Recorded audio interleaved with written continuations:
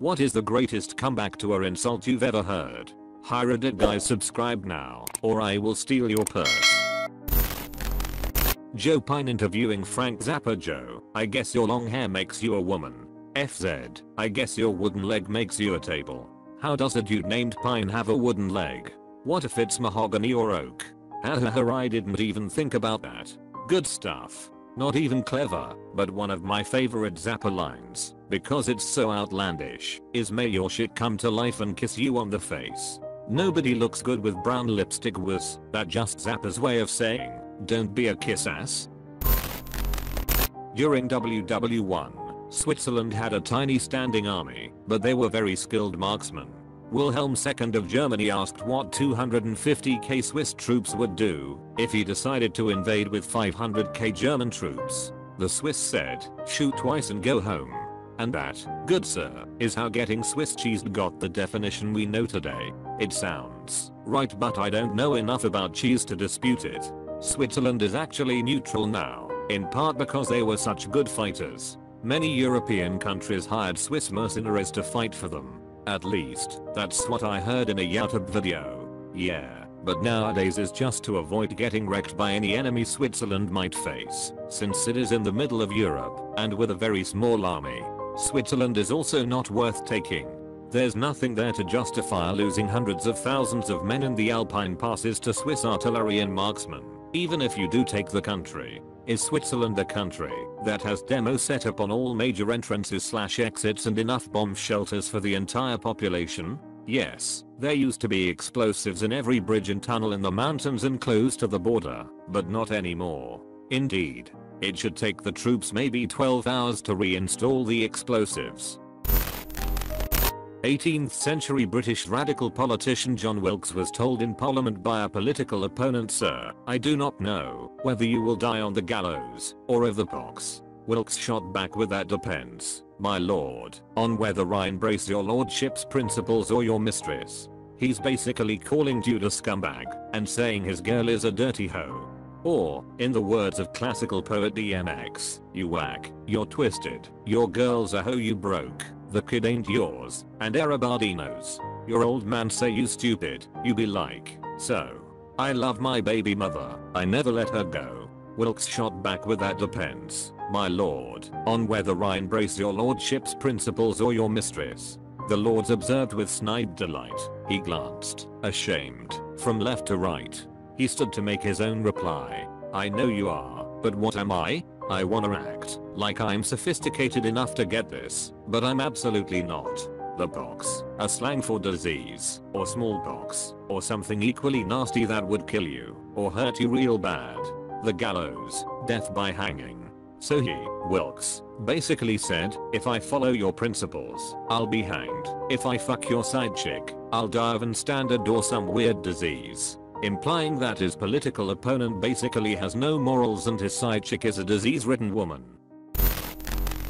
My grandparents used to bicker. My grandmother generally came out on top, as she was fierier. One time though, she was asking him to do a bunch of stuff, and he muttered, "If you'd lose some weight, you could do it yourself." She fixed her gaze on him and glowered, "I'm thinking of getting rid of about 200 pounds of useless fat immediately." He replied, "You're going to cut off your foot." Man, nobody bickers like old married couples bicker. They've had decades to perfect their craft. Also, they know practically everything about each other, including what will really hit home.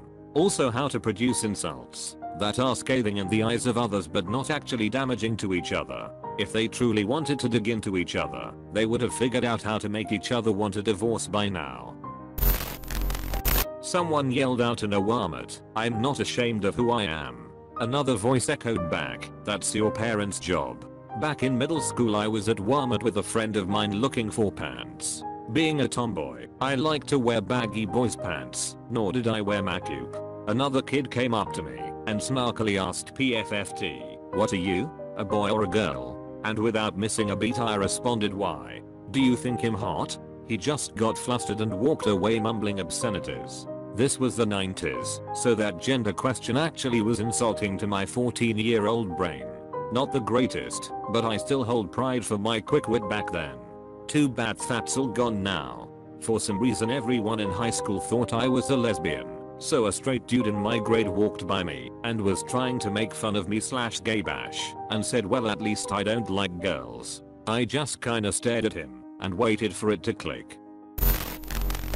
Saw a clip of a stand-up comedian the other day, and he says something along the lines of, the first time I had sex it was terrible. The first time I had sex. And a woman chimes in with, you mean yesterday? Crowd laughs for a while, and while the comedian is waiting for them to calm down, you can see the gears turn in his head. Once it gets down to basically a few chuckles, he just says, glad you remember, and the crowd just lost their shit. It was amazing. Okay, now we need the source of this clip. I used to work with this like 70-year-old woman. She was a supervisor, and one day one of the ladies who worked with us told this old lady to kiss my ass, and the old lady replied, where do I start? You're so fat your crack goes all the way up your back. Gran, how many times do we have to tell you? We are not a crematorium. I asked my mother why she always wears makeup despite being in her 40s. She told me she wears makeup so she doesn't look like me. Edit. I was 9 savage. You deserve that. A guy makes fun of his bald friend by rubbing his head and saying, wow, your head is as smooth as my wife's bottom. The friend also rubs his head and says, wow, you're right. That had to hurt. Quiet guy in my art class got called queerbait. He replied with, if I'm the bait then you're the catch of the day. My 10-year-old cousin was pushed aside by an older student at school who also felt the need to call him a gay child. My cousin told him not to get his hopes up. You wish became the kryptonite to gay jokes in my elementary school for a while growing up. Do your parents know you're gay? My first exposure to a trick question. Do you RS? One of my co-workers was cold calling customers, trying to get appointments to drum up business. One of them told him to go fuck his hand, and he responded with, I've got that penciled in for 3. I should be done by 4, if you'd like to come in for an appointment then. The guy laughed his ass off and ended up coming in for the appointment. I had a coworker, also in sales, also cold calling, a take no shit middle-aged woman. When people hung up on us, sometimes we'd call back and play dumb. Often people would realize they were being rude. This is more business to business. Anyhow, this lady couldn't help herself, so she'd call back, feign the same polite friendliness, and say, hey sorry, I think we were rudely disconnected. Edit. Some context. Business to business cold calling isn't the same as cold calling people's houses to sell a vacuum. Some industries don't advertise on TV, and when you're selling a service rather than a product and it's custom, it's not at all normal or sound business advice to do all of your own research on Google. Not all cold callers are hoping to find someone in a vulnerable state to trick them into an impulse buy. We would make an introduction cold to get to the appropriate decision maker, but the deal wouldn't close for another 6 to 9 months, usually. Never the day of the cold call. People rarely hung up on us, maybe once a month, and when they did, it was always the gatekeeper. That's who she would say this to, and while it certainly wasn't good sales technique, decision makers generally care more about their bottom line than their receptionist's feelings over being called rude for being rude. Contrary to this thread, introducing yourself to someone over the phone is like or thing people do, and the person on the other end who hangs up is literally being paid for the sole purpose of facilitating such communication. Also, assuming everyone here is employed, your paycheck relies on one of 3 things: salespeople, advertising, or taxpayers. Receptionists get to pretend that's not the case, same as many of you, but their boss knows that they too rely on sales, advertising, and or taxpayers, without which we would have no small business or competition of any sort. What I'm saying is, if you hate salespeople, refuse to work for anyone who uses them. I'll wait. Let's not be myopic. In all likelihood, a salesperson helped you get your last paycheck, and you helped a salesperson get theirs. Your favorite products and your favorite company came into existence by annoying people sometimes. We're all in this together. No man is an island, and it's really not that hard to treat people with respect. Winston Churchill, of course. Lady Nancy Astor, Winston, if you were my husband, I'd poison your tea. Churchill, Nancy, if I were your husband, I'd drink it. Winston, you are drunk, disgustingly drunk.